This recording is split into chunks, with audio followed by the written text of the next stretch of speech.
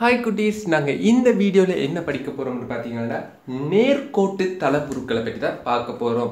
இதுக்கு போன வீடியோவில் நாங்கள் தளவுருக்கள்னா என்னென்னு பார்த்துருந்தோம். தச்சையில் நீங்கள் அதை பார்க்காட்டி கீழே டிஸ்கிரிப்ஷனில் லிங்க் இருக்குது.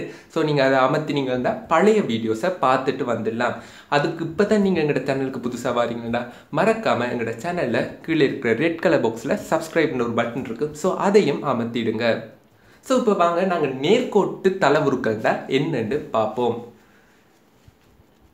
நாங்கள் ஏற்கனவே போன வீடியோவில் பார்த்துருந்தோம், ஒரு தளவுரு வந்து நேர்கோட்டால் ஆக்கப்படலாம், இல்லாட்டி இந்த வளைகோட்டால், அதாவது வளைந்த பகுதியால் ஆக்கப்படலாம்னு சொல்லியிருந்தோம். ஸோ இப்போ பார்த்தீங்கன்னா நேர்கோட்டு தளவுருன்னா என்னன்னா, இந்த நேர்கோடு மட்டும் பயன்படுத்தி ஆக்கப்பட்டிருந்தா அதைத்தான் என்ன சொல்ல போறோம்டா நேர்கோட்டு தளவுருக்கள். அதாவது நான் இப்போ ஒரு அமைப்புக்கிறேன். இப்போ பார்த்தீங்கன்னா இவ்வாறு ஒரு அமைப்பு.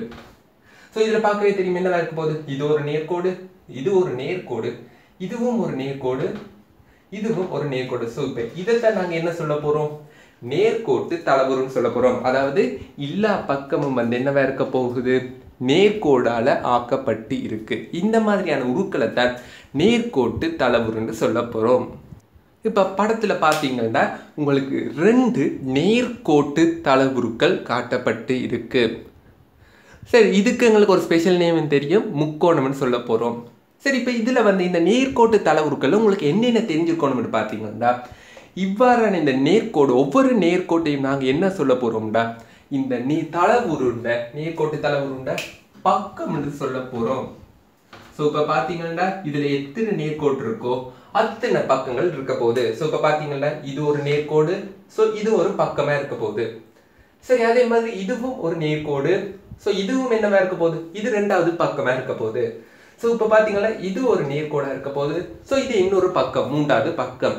ஸோ இப்படி இந்தியால பார்த்தீங்கன்னா இந்தியா வந்து 4வது பக்கம் இருக்க போகுது. ஸோ இப்போ பார்த்தீங்கன்னா எத்தனை நேர்கோடு இருக்கோ அத்தனை பக்கங்கள் இருக்க போகுது. ஸோ இந்த தளவுருல, நேர்கோட்டு தளவுருல மொத்தம் 4 பக்கங்கள் இருக்கு.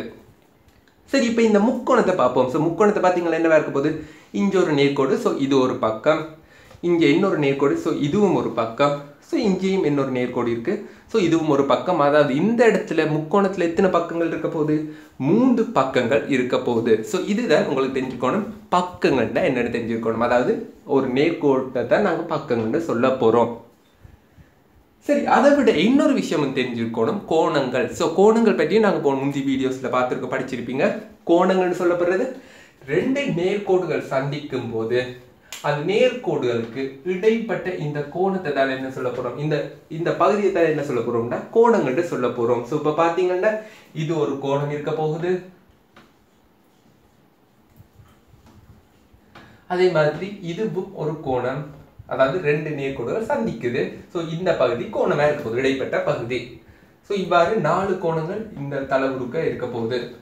சரி, நாங்கள் முந்தையே பார்த்திருந்தோம், இந்த தளவுருக்கு வெளியிலையும் கோணம் இருக்கும். அதாவது இப்ப இந்த நேர்கோடு எடுத்தோம்னா 2 சந்திக்குது, ஸோ இது ஒரு கோணம், ஸோ இதுவும் ஒரு கோணம். ஸோ இவ்வாறு எல்லாமே கோணங்களா இருக்க போகுது. சரி, இப்ப இந்த முக்கோணத்துல நீங்க கோணத்தை குறிச்சிங்கன்னா தளவுருக்கு உள்ளே இருக்கிற கோணங்களை பார்த்தீங்கன்னா இங்கால ஒரு கோணம் இருக்க போகுது. சரி, இதுவும் ஒரு கோணம், ஸோ இங்கால ஒரு கோணம். அதே மாதிரி வெளியிலேயும் கோணங்கள் இருக்க போகுது. ஸோ கோணம்னு சொல்லப்படுறது என்னன்னு நாங்கள் இப்போ பார்த்துட்டோம். ஒன்று தெரிஞ்சுக்கணும், பக்கங்கள் இருக்க போகுது, அதை விட இன்னொன்று இருக்க போகுது, அதாவது கோணங்களும் இருக்க போகுது ஒரு நேர்கோட்டு தளவுருல. சரி, இப்போ எங்களுக்கு தெரிஞ்சிருக்க வேண்டியது என்னன்னு பார்த்தீங்கன்னா, அடுத்ததாக இவ்வாறு ஒரு முக்கோணம் இருக்குதுன்னா இந்த முக்கோணத்துக்கு எத்தனை பக்கம்னு கேட்டால் உங்களுக்கு சொல்ல தெரியணும். என்னவா இருக்க போகுது, இது ஒரு பக்கம், இது 2வது பக்கம், இது 3வது பக்கம். ஆகவே இப்போ பார்த்தீங்கன்னா முக்கோணத்துக்கு எப்பயுமே 3 பக்கங்கள் இருக்க போகுது. ஸோ அது உங்களுக்கு தெரிஞ்சிருக்கணும். ஸோ முக்கோணம் வந்து ஒரு நேர்கோட்டு தளவுரு, அதை விட பார்த்தீங்கன்னா அதில் 3 பக்கங்கள் இருக்க போகுது. சரி, இதுலேயே 4 பக்கங்கள் இருந்தால் இவ்வாறு வேறுமென்று பார்ப்போம். சரி, இப்போ போட்டில் பார்த்தீங்களா தெரியும், இது என்னவா இருக்க போகுது, இது ஒரு பக்கம், இது 2வது பக்கம், இங்கே 3வது பக்கம், இது 4வது பக்கம். ஸோ இது வந்து இவ்வாறு 4 பக்கங்கள் இருக்கிற உருக்களை நாங்கள் என்ன சொல்லுவோம்டா, நாட்பக்கல்னு சொல்லுவோம். அதாவது நாட்பக்கல், 4 பக்கங்கள் இருந்தா அதை வந்து நாங்கள் நாட்பக்கல்னு சொல்லுவோம். ஸோ இந்த நாட்பக்கலை பார்த்தீங்கன்னா உங்களுக்கு தெரியும், இந்த நாட்பக்கங்கள்ல வந்து ஒரு ஸ்பெஷல் ஒரு நேம் வச்சிருக்கோம். என்னன்னு பாத்தீங்கன்னா எதிர்பக்க ஜோடிகள். அதாவது பாத்தீங்கன்னா இப்ப ஒரு பக்கத்தை எடுக்கிறீங்க, அதாவது இந்த பக்கத்தை எடுப்போம். ஸோ இப்போ இந்த பக்கத்தை எடுத்தீங்கன்னா இந்த பக்கத்தை வெட்டாம இருக்கின்ற இன்னொரு பக்கம். ஸோ இப்போ பாத்தீங்கன்னா இப்படி ஒரு பக்கம் இருக்குது. இப்போ இந்த பக்கத்துல இருக்க பக்கத்தை பாத்தீங்கன்னா இந்த பக்கம் என்ன செய்திருக்கு, இந்த பக்கத்தை வந்து தொட்டு இருக்கு, இந்த நேர்கோட்டை வந்து தொட்டு இருக்கு. ஸோ இந்த பக்கத்தை அவங்க சொல்லல. அதே மாதிரி இந்த பக்கத்தை பாத்தீங்கன்னா இந்த பக்கமும் இந்த பக்கத்தை வந்து வெட்டுது. ஸோ இவ்வாறு வெட்டாம இருக்கின்ற பக்கம், அதாவது இந்த பக்கத்தை வெட்டாம இருக்கின்ற பக்கத்தையும் சேர்த்து தான், வெட்டாம இருக்கின்ற பக்கம்னா இந்த பக்கம் மட்டும் தான் வரப்போகுது இவ்வளவு. ஸோ இப்போ இந்த பக்கத்தை தான் என்ன சொல்ல போறோம்டா, இந்த ரெண்டையும் சேர்த்து எதிர்பக்க ஜோடிகள்னு சொல்லுவோம். ஸோ தெரிஞ்சிருக்கணும், ஒரு பக்கம் வந்து தன்னோட இடைவெட்டாத, அதாவது வெட்டாம இருக்கின்ற, அதாவது இது போய் இதை வெட்ட போகுது, இந்த பக்கம் போய் இந்த பக்கத்தை வெட்ட போகுது இந்த இடத்துல. ஸோ இவ்வாறு வெட்டாம இருக்கின்ற பக்கத்தையும் சேர்த்து, இந்த பக்கத்தையும் இந்த பக்கத்தையும் சேர்த்து எதிர்பக்க ஜோடிகள்னு சொல்லுவாங்க. சரி, அதே மாதிரி இந்த பக்கத்துல எதிர்பக்க ஜோடி என்னவா இருக்க போகுது, இந்த பக்கம் இருக்க போகுது. இந்த பக்கம் என்ன செய்ய போகுது, இந்த பக்கம் போய் இந்த பக்கத்தை வெட்டுது இந்த இடத்துல. சரி, இந்த பக்கமும் இந்த இடத்துல வெட்ட போகுது. ஸோ எதிர்பக்க ஜோடி எதாவது இருக்க போகுது, இந்த பக்கமா இருக்க போகுது. ஸோ இந்த பக்கத்தினுடைய எதிர்பக்க ஜோடி இந்த பக்கம். ஸோ இவ்வளவு உங்களுக்கு கட்டாயமா தெரிஞ்சும் இருக்கணும். சரி, இப்போ பார்த்தீங்கன்னா நாங்கள் அடுத்தது பார்க்க போகிறது நாட்பக்கல்ல சிலதுக்கு ஸ்பெஷலாக நாட்பக்கலையே நாங்கள் பிரித்து வச்சுருக்கோம், ஒவ்வொன்றுக்கும் பேர் போட்டு வச்சுருக்கோம். ஸோ அவ்வாறானது தான் பார்க்க போகிறோம். சரி, இப்போ இவ்வாறு இருக்கின்ற நாட்பக்கல்ல வந்து இந்த நாட்பக்கலுக்கு ஒரு பேர் இருக்குது, சரிவகம். சரி, இந்த சரிவகத்தை எவ்வாறு காரணம் பார்த்தீங்கன்னா என்ன ஸ்பெஷாலிட்டி, அதாவது இந்த 4 பக்கம் இருக்குது, அதை தவிர இதில் இன்னொரு விசேட இயல்பு இருக்கு. ஸோ அதனால தான் இதை என்ன சொல்ல போறோம்னா சரிவகம். சரி, அந்த ஸ்பெஷாலிட்டி என்னன்னு பார்த்தீங்கன்னா இப்போ எங்களுக்கு தெரியும் எதிர்பக்க ஜோடி இருந்தால் என்னன்னு பார்த்துருந்தோம். அதாவது இந்த ஜோடி, இந்த பக்கத்துக்கு இது எதிர்பக்க ஜோடி, இந்த பக்கத்துக்கு இது வந்து எதிர்பக்க ஜோடி. சரி, இப்படி எதிர்பக்க ஜோடிகளில் ஏதாவது ஒன்று வந்து சம தூரத்திலேயே இயங்கிட்டு இருந்தா, அதாவது மாறாத இடைத்தூரம், அதாவது இப்ப பாத்தீங்கன்னா இந்த எதிர்பக்க ஜோடிக்கு இடைப்பட்ட தூரம் என்னவா இருக்க போகுது, இதை நீங்க அளந்து கொடுங்க. இது வந்து 6 சென்டிமீட்டர் அளவா எடுக்கிறது. சரி, இப்ப வந்து இந்த எதிர்பக்க ஜோடியில இந்த புள்ளியில இருந்து இந்த புள்ளி மட்டும் எடுக்கிறேன். ஸோ இதுவும் 6 சென்டிமீட்டரா வருது. ஸோ பாத்தீங்கன்னா இப்ப எல்லாமே இதுல 6 சென்டிமீட்டரா இருக்குது. இதுல நீங்க அளக்குறீங்க 6 சென்டிமீட்டர், இதுலயும் அளக்குறீங்க 6 சென்டிமீட்டர் வருது. ஸோ இவ்வாறான ஒரு எதிர்பக்க ஜோடி மாறா இடைத்தூரத்துல இருந்துச்சுண்டா இதைத்தான் நாங்க என்ன சொல்ல போறோம்னா சரிவகம். அதாவது பாத்தீங்கன்னா இந்த எதிர்பக்க ஜோடிகள்ல ஒன்றே ஒன்று, அதாவது இது ரெண்டையும் பாத்தீங்கன்னா இங்க நீங்க அளந்தீங்கன்னா 12 வருது, கீழே நீங்க இவ்வளவு தூரத்தையும் அளந்தீங்கன்னா ஒரு 14 வந்துடும். ஆனா அது பிரச்சனை இல்லை, எங்களுக்கு தேவை ஒரே ஒரு எதிர்பக்க ஜோடி, அதாவது இந்த பக்கமும் இந்த பக்கத்துக்கும் இடையில எப்பயுமே 6 சென்டிமீட்டராவை, அதாவது மாறாம இருந்துச்சுன்னா அதைத்தான் என்ன சொல்ல போறோம்னா சரிவகம்னு சொல்ல போறோம். சரி, இதுல வந்து சரிவகத்தை வந்து வேற இந்த மாதிரி கீறலாம்னு பார்ப்போம். சரி, இவ்வாறு ஒரு அமைப்பு தந்திருக்காங்கன்னு வைப்போம். ஸோ இப்போ பார்த்தீங்கன்னா தெரியும் என்னது, இது ஒரு எதிர்பக்க ஜோடி, இது ஒரு எதிர்பக்க ஜோடி. ஆனால் உங்களுக்கு பார்க்கவே தெரியும், இந்த நீளத்தை ஃபர்ஸ்ட் எடுப்போம். இங்கே வந்து இந்த நீளமும் இங்கேயும் ஒரு கோட்டை கீறினீங்கள்டா, இந்த 2 நீளமும் சமனாண்டா கட்டாயமாக இல்லை, இங்கே இருக்கிற கோடு வந்து கட்டாயமாக பெருசாக இருக்க போகுது. ஸோ அந்த எதிர்பக்க ஜோடியை விடுவோம். இப்போ மற்ற எதிர்பக்க ஜோடி எடுப்போம், இந்த 2 எதிர்பக்கத்தையும் எடுப்போம். ஸோ இப்போ வந்து நாங்கள் கீறி பார்ப்போம். இங்கே ஒரு கோடை கீறேன், இதை அளந்து பார்க்குறேன், இது வந்து ஒரு 5 சென்டிமீட்டர் வருதுன்னு வைப்போம். ஸோ இப்போ இதையும் அளக்குறேன், இதுவும் வந்து 5 சென்டிமீட்டர் வருதுன்னு வைப்போம். ஸோ இதைத்தான் என்ன சொல்ல போறோம்னா இது ஒரு சரிவகம். காரணம் என்ன, ஒரு எதிர்பக்க ஜோடி வந்து மாறா இடைத்தூரத்துல வந்துட்டு இருக்க போகுது. ஆகவே இவ்வாறான ஒரு அமைப்பை தான் என்ன சொல்ல போறோம்னா சரிவகம்னு சொல்ல போறோம். ஸோ இதுவும் ஒரு சரிவகம். சரி, இப்ப சரிவகத்தை பார்த்தோம்னா இப்ப சரிவகத்துல இருந்து கொஞ்சம் சரிவகத்தின் இயல்புகள் இருக்கணும், அதை விட இன்னும் கொஞ்சம் எக்ஸ்ட்ராவா கொஞ்சம் இயல்புகள் இருந்தா அதை என்னன்னு சொல்லுவோம்னு இப்ப பார்ப்போம். ஸோ இவ்வாறான அமைப்பு இருந்தா இதை என்ன சொல்லுவோம்னா இணைகரம்னு சொல்லுவோம். சரிவகம் என்னன்னு பார்த்திருந்தோம், ஒரு எதிர்பக்க ஜோடி வந்து மாறா இடைத்தூரத்துல இருக்கணும். ஆனா அதுல இருந்து இணைக்கிறதுக்கு என்ன ஸ்பெஷல்னு பார்த்தீங்கன்னா இதுல வந்து ரெண்டு எதிர்பக்க ஜோடிகளும், அதாவது இந்த பக்கமும் சேர்ந்து ஒரு மாறா இடைத்தூரத்தில் இருக்கணும். அதாவது இது வந்து 5 சென்டிமீட்டர், இங்கக்கு நீங்களாம் 5 சென்டிமீட்டர்னு வரப்போகுது. இவ்வாறு வந்தால் சரி வரும். ஆனால் இதில் வந்து என்ன ஸ்பெஷலாக இருக்க போகுதுன்னா, மற்றைய எதிர்பக்க ஜோடி, அதாவது இந்த ரெண்டு பக்கத்துக்கும் இடையிலான தூரமும் என்னவா இருக்க போகுது, சமனா இருக்க போகுதாம். உதாரணமாக பார்க்குறீங்க, இப்போ இதை வந்து நாங்கள் எடுக்கிறோம், இது வந்து 5 சென்டிமீட்டர் வருது, இங்கேயும் எடுக்கிறோம், இதுவும் 5 சென்டிமீட்டர் வருது.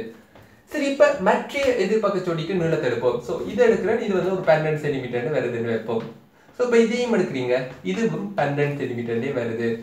ஸோ இவ்வாறு ரெண்டு பக்க எதிர் ஜோடிகளும் என்னவா இருக்குது, மாறா இடைத்தூரத்திலே இருக்கு. இது 5 சென்டிமீட்டர்லேயே போகுது, அதே மாதிரி இவ்வளவும் 12 சென்டிமீட்டர்லேயே போகுது. ஸோ இவ்வாறு ரெண்டு எதிர்பக்க ஜோடிகளும் சமாந்தரமாக அந்த ரெண்டு மாறா இடைத்தூரத்தில் போச்சுண்டா அதுக்கு ஸ்பெஷல் நேம் என்னண்டா இணைகரம் என்று சொல்ல போகிறோம். ஸோ இப்போ பார்த்தீங்கன்னா சரிபகத்தில் ஒரே ஒரு எதிர்பக்க ஜோடி இருந்தால் காணும், மாறா இடைத்தூரத்தில் போகணும். ஆனால் இணைகரத்தில் என்ன வித்தியாசம்டா, ரெண்டு எதிர்பக்க ஜோடிகளும் மாறாத இடைத்தூரத்தில் போகுது.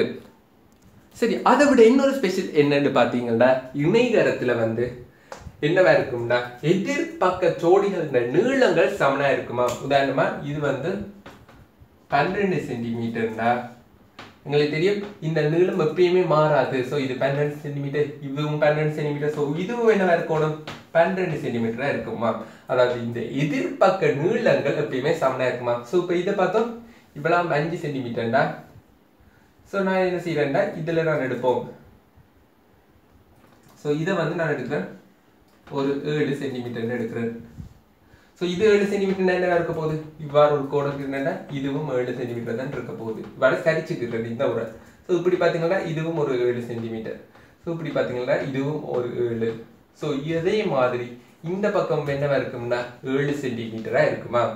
அதாவது என்னவா பார்த்துருக்கோம், கட்டாயமா எதிர்பக்கத்தின நீளங்கள் சமனா இருக்குமா. எதிர்பக்க ஜோடியில் நீளங்கள் சமனா இருக்குமா. ஃபர்ஸ்டா பார்த்தோம், எதிர்பக்க ஜோடிகள் வந்து மாறாத இடைத்தூரத்துல போயிட்டு இருக்கு, அது முதலாவது கண்டிஷன். ரெண்டாவது என்னவா இருக்கும், அப்படி இருந்தா அது ஒரு இணைகரம்னு தந்தாங்கடா, நீங்க என்ன செய்யலாம், ஒரு பக்கத்தின நீளம் தந்துட்டு மற்ற பக்கத்தின நீளம் கேட்டா டிரெக்டாவே எழுதலாம். அதாவது ரெண்டு எதிர்பக்கத்தின நீளமும் கட்டாயமா சமனா இருக்க போகுது. ஸோ இப்போ வந்து இணைகரத்துலேருந்து கொஞ்சம் ஸ்பெஷலாக வேறு என்ன இருக்குன்னு பார்த்துருவோம். சரி, இதை பார்க்க இணைகர மாதிரி இருக்கும், ஆனால் இதுக்கு என்ன பேர் பார்த்தீங்கன்னா சாய் சதுரம்னு சொல்ல போகிறோம். சரி, இப்போ சாய் சதுரம் என்னன்னு பார்த்தீங்கன்னா இணைகரத்துல இருந்து என்ன வித்தியாசம்னு பார்த்தீங்கன்னா, இணைகரத்தில் சொல்லியிருந்தோம் எதிர்பக்கங்கள் நீளத்தில் சமனா இருக்கும்னு சொல்லியிருந்தோம்.